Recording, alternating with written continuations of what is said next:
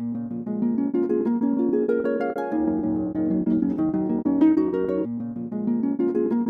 guys, welcome back. I found a road. Today we're going to be talking about the difference between formal English and casual English. Some of the differences. Now before we get started with that, make sure, if you haven't already, that you subscribe so that you can see my other videos when they come out. Also, we're doing a giveaway this week, so if you want to win a free course, then make sure you leave a question in the comments and you have a chance to win. Okay, so the question is from Abner, and the question is, what is the difference between formal and casual English? Now there are many differences, but I'm going to talk about, I think, the two most important. The two most important are phrase and word choice and indirectness as opposed to directness. Okay. So let me explain each one. So let's talk about indirectness first compared to directness. When we're speaking with friends, family, we're being casual. We're being informal, right? So if we're asking for something, we might say, hand me that cup, right? Hand me that, just say it directly. Or let's go, right? I want to leave now. It's direct, right? So we say things in a straight way often when we're speaking less formally, more casually.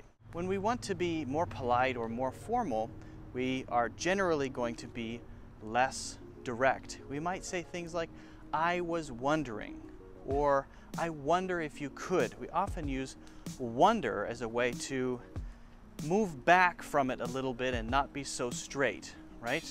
For example, I wonder if you could tell me what time the shop closes. I wonder if you could tell me what time the shop closes. Now, it's okay to say, what time does the shop close? That's fine, it's correct. But saying, I wonder if you could tell me, is making a request that sounds more polite and a little bit more formal. Instead of saying, wait, right? Maybe a receptionist is speaking to me and she says, wait. I'll say, oh my God, so rude. Instead, she might say, do you think you could wait for a few minutes? Do you think you could wait for a few minutes? That's much less direct. Yes, I think I could. Right. It sounds almost a little silly in that case, but that's the general idea. Less direct language, especially for giving information, for asking for information, for making requests. Okay. Now the other part of this is about word and phrase choice. There are some words and phrases that just feel more formal, feel more polite. There are some that just feel more casual, right? I'll give you a couple of examples. Let's say due to instead of because. Now, often they have the same meaning. For example, I'm getting on a flight or I'm getting ready to fly somewhere, and the person from the airline says, due to poor weather conditions, the flight will be delayed. Due to poor weather conditions.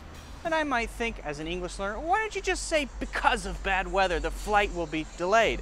Just say because, that's a word I know. Oh, good music. Well, because due to has that more formal feeling to it, right? Okay. Now you might think, can't there just be one? I'm sorry, languages don't work that way. We use different words in different situations to create different feelings. And the words that we use have a connotation.